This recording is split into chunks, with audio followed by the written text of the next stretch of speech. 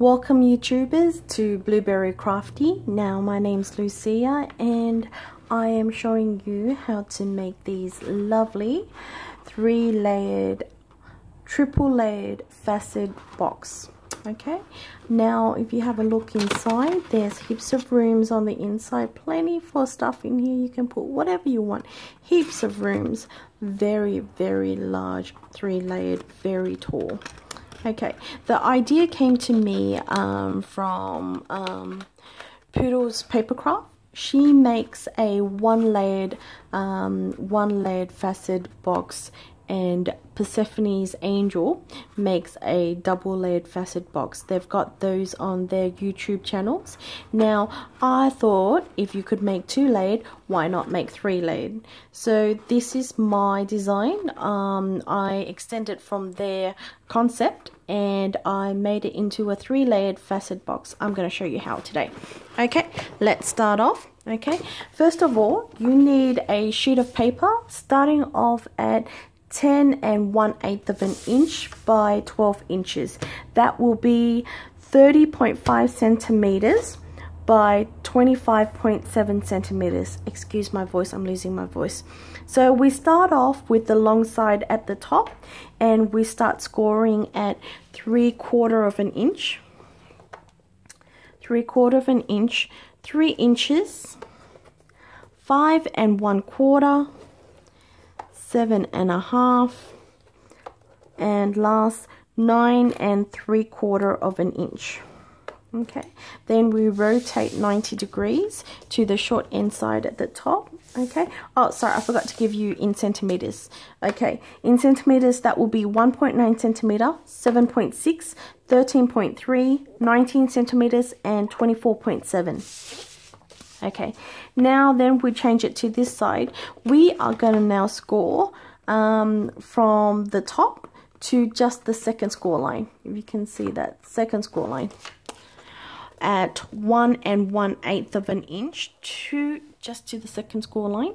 Yep, 1 1/8, 3 3/8 of an inch, 5 5/8 of an inch, 7 7/8 of an inch, 7 7/8 of an inch. Yep. Now you flip it 180 degrees and we're going to do the same thing. Okay, so 1 1/8 of an inch, 3 3/8 of an inch, 5 5/8 of an inch, 7 7/8 of an inch. Okay, and in centimeters that will be at 2.8 centimeters, 8.6 centimeters, 14.3 centimeters, and 20 centimeters. Okay, now what we're gonna do is we're gonna score diagonally. I'm gonna show you the template of how it will look. Okay, so this is the template of how we need to score the diagonal lines. Okay, so basically from the first score line you need to go to the second score line. First score line meets up with second score line, then you move one next to the next one. The same deal, keep going like that. Okay, so usually what I see on the other channels, what they usually do is they get out a ruler and they put something soft underneath, and then what they'll do is they'll line it up. For example, the first one will go to the second score line, so they'll line it up and they'll score it. Now I've decided to do a different way, so I've put a little bit of a washi tape from the top of my scoring board down to the bottom of my scoring board, and that just gives me a reference guide. Okay, I'll show you how I do that. So what you want to do is you want to fold up your score lines. Okay, the second score line at from the 3/4 of an inch, and the first score line from the bottom. Okay, so we use this as a reference guide.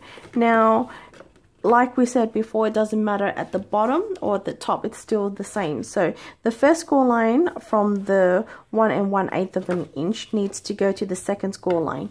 So what I usually do is I keep these two flaps closed and I use the end of the score line as a reference.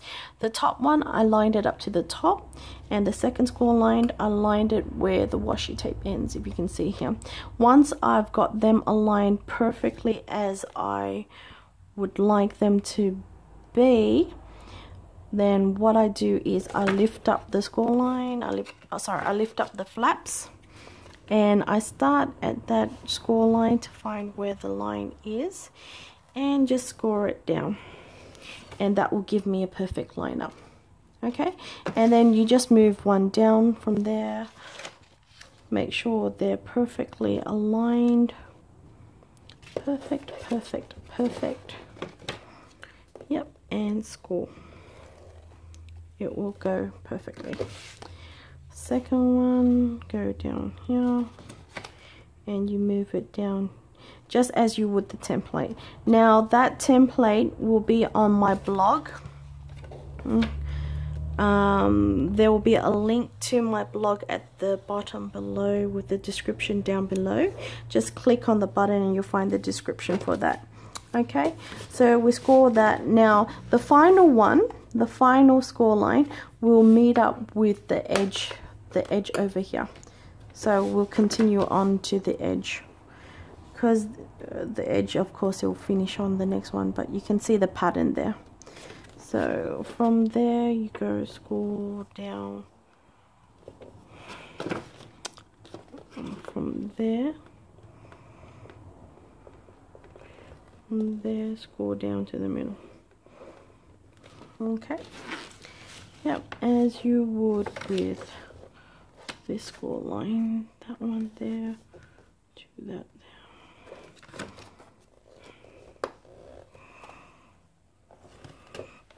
Okay, so then you would do with the other side of the horizontal and go along until it looks like pretty much like that score lines. Okay, now once you have that, it will look something or rather like this. Just ignore my little boo-boo there. Okay, so it will look like something like that, crisscrossing. And now I will show you how to cut it out the template. We need to do some cutting now. To do the cutting, what you need to do is, I've got a template here. So basically this is what we need to keep out, cut out. Now the 1/4 inch up there. So just note the 1 1/8 inch up there and 1 1/8 down here. So starting at the 1 1/8 at the bottom, you need to cut up here. Cut up that corner, then you need to cut over here. Okay, so you need to cut that piece off. Yep, you need to cut off this diamond piece as well. Cut this up. Yep. Okay, and then on the top here we need to cut out this rectangle.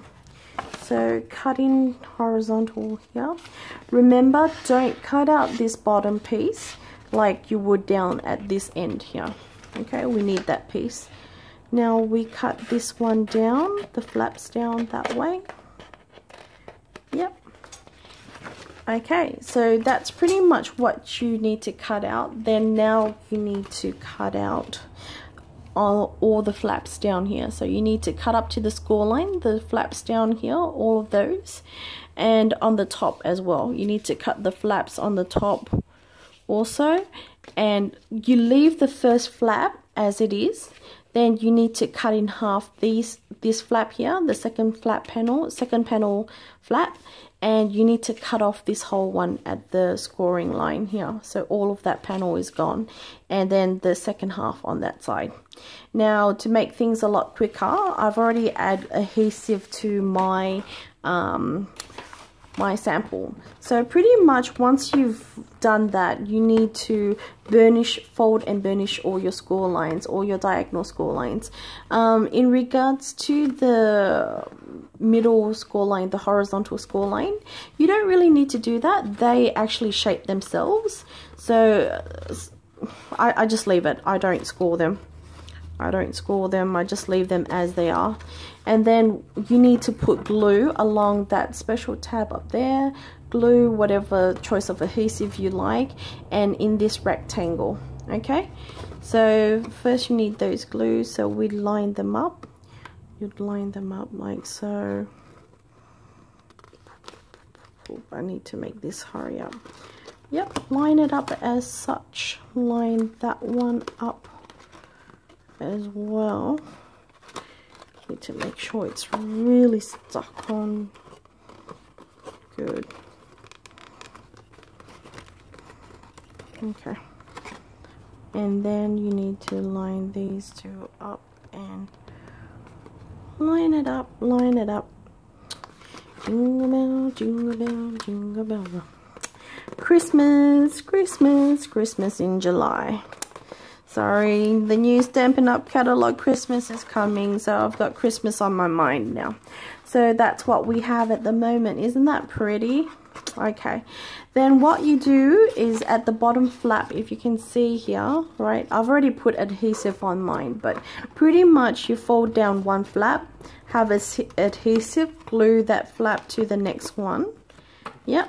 Then what you do is you need to put adhesive on the next one, glue the next tab, and then glue the bottom one. So it's all glue. You can be neater than me. Okay, so the two flaps fold in like that at the top, and you need to taper in this, taper in that. Then for the decorations, I've done my butterflies. So I punched out 2 butterflies and I layered them on top of each other using glue dots, and then the dimensions, I'm going to do one here. I've got my 2 butterflies punched out. Okay, so basically using Stampin' Up!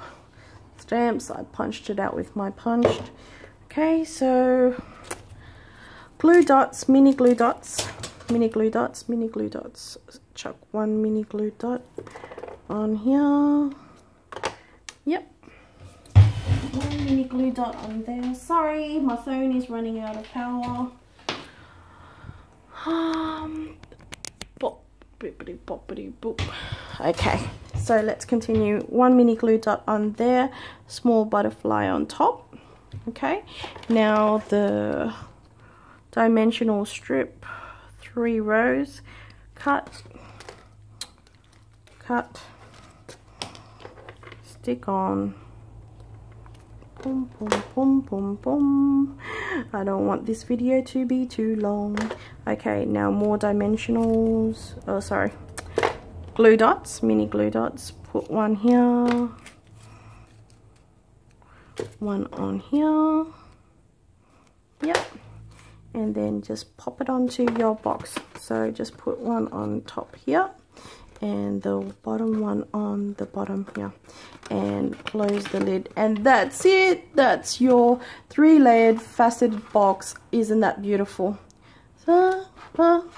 Okay, just if you would like to recreate this one, follow the instruction, find the blog.